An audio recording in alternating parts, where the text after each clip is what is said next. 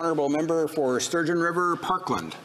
Thank you, Mr. Speaker. N95 masks, endotracheal tubes, dressing trays, face shields, and catheters. What do these things have in common? They're all critical in our fight to save Canadian lives from COVID-19. But they're also single-use plastics that are going to be labeled as toxic under Schedule 1 of the Canadian Environmental Protection Act. Canadians are shocked to see how ill-equipped we are to manufacture needed medical supplies. Instead, we rely on the Chinese, Americans, and European suppliers to meet our demands. This puts Canadian lives at risk, and it's time to promote plastics manufacturing in Canada. Would the government agree that banning single-use plastics, including medical equipment, and declaring plastic to be toxic is not a good idea?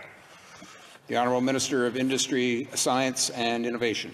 Mr. Speaker, I'd like to thank my honourable colleague for his question, and he's highlighted the importance of our efforts of mobilizing industry to look at Made in Canada solutions.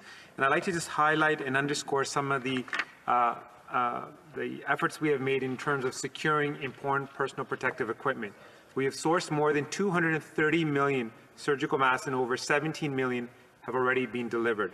We have roughly 75 million N95 masks on order. And in the coming days, we expect to have over 2 million more masks in Canada's possession. And we received nearly 10 million pairs of medical gloves. So we've taken appropriate steps to make sure that we protect frontline healthcare workers, Mr. Speaker. We're going to just pause.